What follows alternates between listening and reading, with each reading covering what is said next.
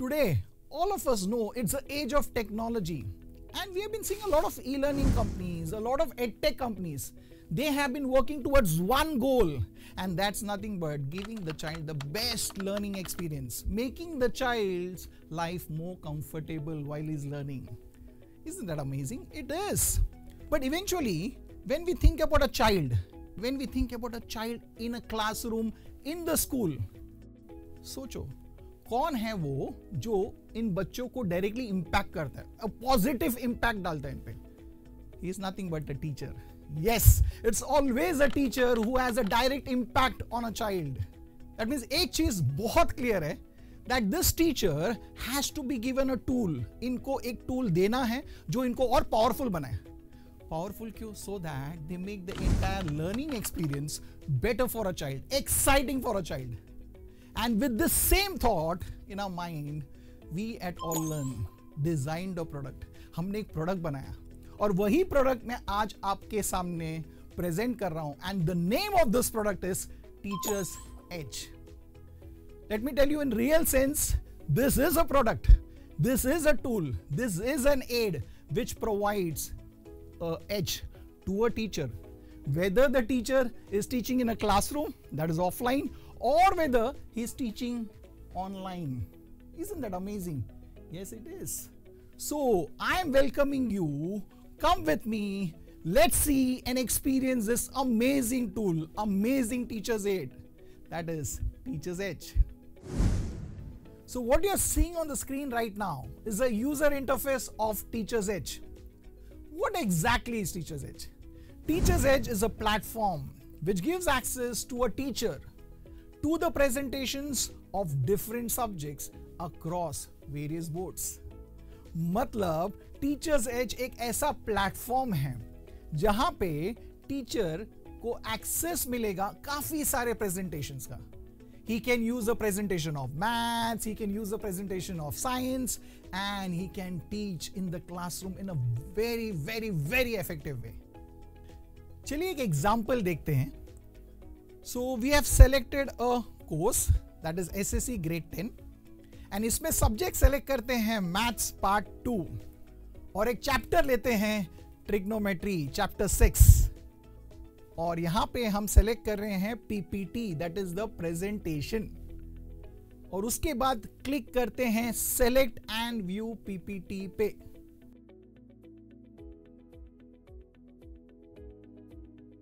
Wow, we have a beautiful presentation in front of us. अब देखते हैं ये प्रेजेंटेशन यूज करके टीचर क्लासरूम में कैसे पढ़ा सकता है, वो इफेक्टिवनेस कैसे होगा क्लासरूम में. Let's see that. So as you have read the sum now, first of all, let's understand the entire sum in parts. The very first sentence now, when you read, what does it say? It says a person is standing at a distance of 80 meters from the sun. That means सबसे पहला चीज जो हमें यहाँ पे समझता है, that we need to have a church and a person. So let's have a church and have a person. Now let's see the same sentence. It says the distance between the person and the church is how much? 80 meters. That means the distance between this person and the church is 80 meters. Now that's what we understood from the first sentence, right? Now when we go on to the next one, it says when he looks at the top of the church. That means the person here is looking at the top of the church. The person is the observer, right? And the top of the church is nothing but that's the object. The moment an observer observes an object, what do we get? We get a line of vision. But in this sum, when you read the entire sum, do we have the height of the person given? No. That means the height of the person is neglected. तो अगर person का height नहीं है, इसका मतलब it is considered to be a point, it is considered to be a dot on the ground. So we take it as a point on the ground. Is this clear? Yes. So the moment the person is a point on the ground, that means this line itself will act as a horizontal line. So now we have a line of vision which is making an angle with the horizontal line. And here this angle is nothing but this angle of elevation. What is the angle of elevation given to us? 45 degrees. The angle of elevation कितना रहेगा? 45 degrees. That means इतना part, दो sentence पढ़ने के बाद we understood this part, and that is what we could draw, right? Now the next sentence is find the height of the church. Now, are you going to sketch a church like this? No. I'm not going to sketch. Are you going to sketch? No. That means this is just going to be a segment which is perpendicular to the ground. And that means they say that find the height of the church. That means we are supposed to find the height of this perpendicular segment. Is this clear? Yes. Okay, अभी यहाँ पे हमें मिला क्या? एक triangle. Tell me which type of triangle did we get? So we just need to name the vertices and this is what we get. So we have named it as PQR. You can name it as ABC or XYZ, whichever we want here. But are you going to draw this bigger triangle? No. Are you going to sketch a person, sketch a church? No. That is actually speaking, when you draw it in the examination, you are just going to draw a right angle triangle like this on the right hand side corner of your page. Is this clear to everybody? Yes. Pakka samajh mein? Yes. So this is what you're supposed to draw. So I want all of you to actually draw this particular triangle in your book.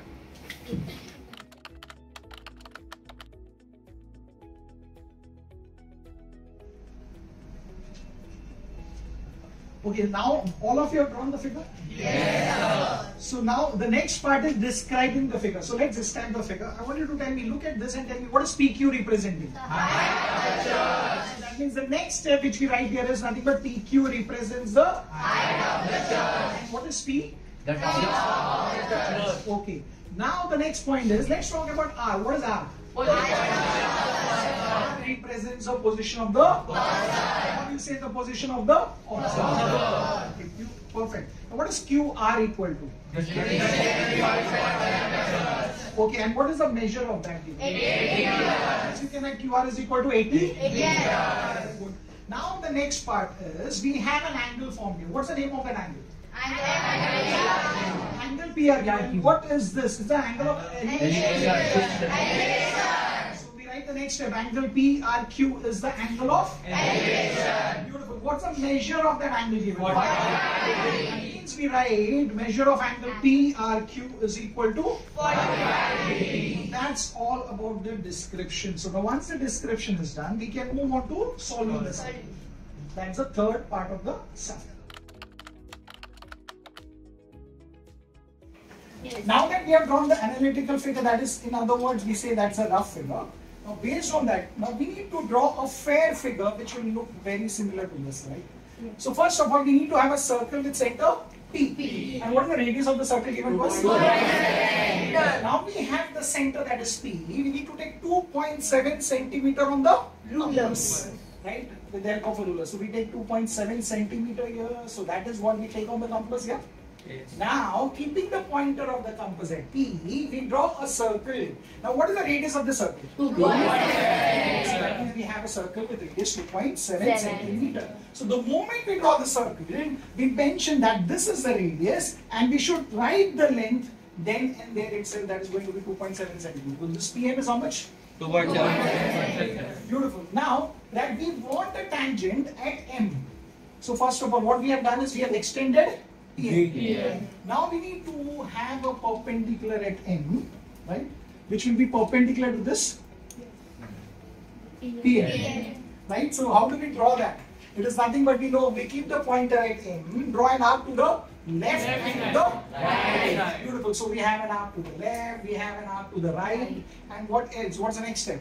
We keep the pointer at yes, and draw an arc above and below. Okay, now that we don't want it below, remember, because we already have a point. To have a line, we just require 2 points, 2 distinct points.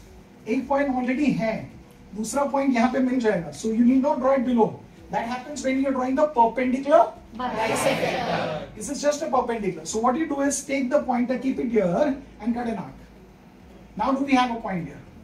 Yes. Now we have 2 distinct points. Because remember, whenever we are drawing a line, we just require 2 distinct points. We already have 1 point, we have another point. Now we draw a line passing through it. So we use a ruler here and draw a line passing through it. Now this is the line which we have perpendicular to PM. At which point? And we should mention it timely. So now we have a line which is perpendicular to the radius at its outer line. That is why we call this line as the tangent. That is why we call that line L as a tangent. So we have named the line And now we say that line A is the required tangent to the circle at point M. Is that clear? Yes. Thank you. So what you saw right now was a teacher explaining a sum and the students were answering too. Yes, it was me who was teaching a sum from the topic trigonometry. Tell me one thing, when I was teaching this sum, did I ask the child to visualize a church? No. Did I ask the child to visualize a boy? No. Because the child could see those visuals on the screen. And that's the reason they could easily draw the figure. At the same time, the teacher could teach the entire thing, the entire sum so very effectively. That means this tool enables a teacher to teach accurately with the help of visuals. Let me tell you one more thing. It's not only the access to all the presentations of the Q&As of the sums, but the teacher will have access to the presentations of all the concepts, not only for maths, but for science too. One more advantage the teacher would have by using this tool in a classroom is that the teacher can easily overlook the entire classroom rather than seeing the board. And as a result of this, the class control is much better. We know as a teacher, when we are using a blackboard to write, we are always using a chalk. We are writing, teaching, writing, teaching. But with the help of this presentation, the teacher is not using a chalk. He is using a modern age chalk, that's a presenter. And with the help of this, he can move around anywhere in the classroom, go to a child, explain a doubt, solve his query, and from wherever he is in the classroom, he can just click and move ahead with his explanation.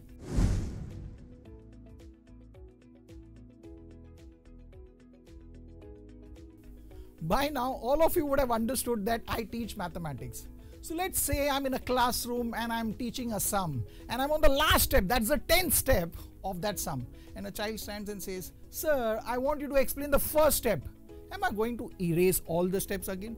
No, here I need not do that. I can just use a presenter, click, move back to the first step and start revising all the steps till the end. The child can easily understand now. So here a teacher can easily, conveniently recap and revise as many times as he wants.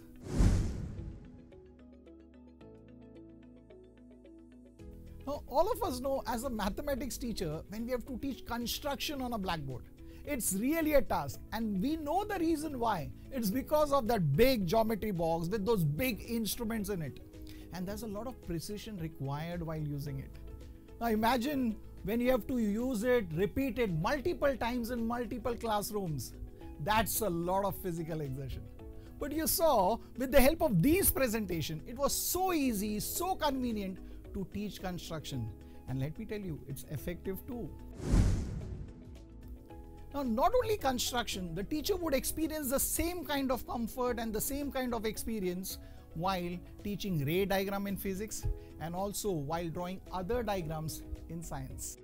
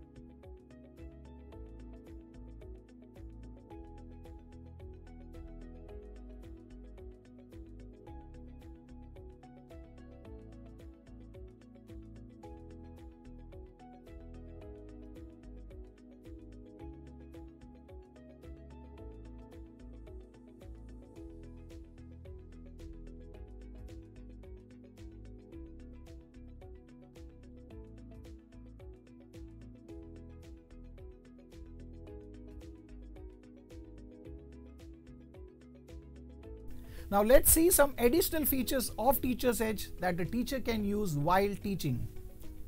Let's say you want to go to a particular slide. Go to the bottom left of the screen and click this icon And now select the desired slide. This pen tool that you see here can be used to annotate on the screen. And this highlighter can be used to highlight a particular part of the presentation on the screen. This laser pointer can be used to hover over the screen. If you wish to write on a blank screen, click on the 3 dots. Now select the screen option. You have the black or the white screen to choose from. Choose the one you want and you have the entire space to write on. You can also zoom a particular part of the screen by selecting the magnifier option at the bottom left. Select the part you want to zoom and it will oblige. By selecting the presenter view, you can have an idea about what the next animation is going to be. Whatever we discussed till now were the benefits of Teacher's Edge for teachers and students. But let me tell you, there's a lot of benefit to the school as well. अब आप पूछोगे वो कैसे? The moment this new age teaching tool is implemented in every classroom, all classrooms are transformed into a new age classroom. Now that we have implemented this new age teaching tool in all classrooms and all our teachers have started teaching using this tool in all divisions across the same grade, what we observe is uniformity in teaching. As a result, the entire teaching methodology is structured and standardized. As a school, we often recruit new teachers, and post that we need to train them as per our needs, as per our requirements, and as per our teaching standards.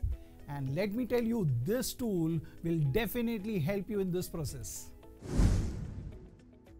Now that all the teachers are in a great teaching space and all the students are in a great learning space, there is a synergy. And this synergy will definitely improve the overall performance of the school. And to bring this improvement, I warmly welcome you to accept and implement this amazing teaching tool, Teacher's Edge, and create a great impact on the society. Thank you.